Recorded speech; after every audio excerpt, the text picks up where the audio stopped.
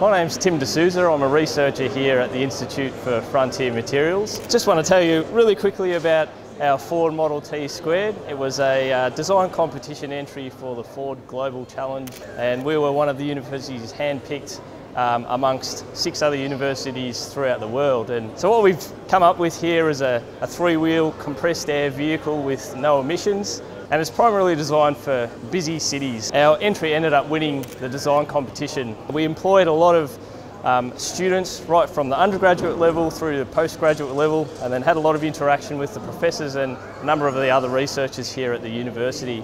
So a lot of the application and the engineering behind this gets filtered down into our undergraduate degrees. So we teach the students how to design things in a virtual sense on the computer, analyse them with the computer, and then come up with these really unique and clever designs. This is one of the things I guess you can look forward to if you did a degree in engineering at Deakin University.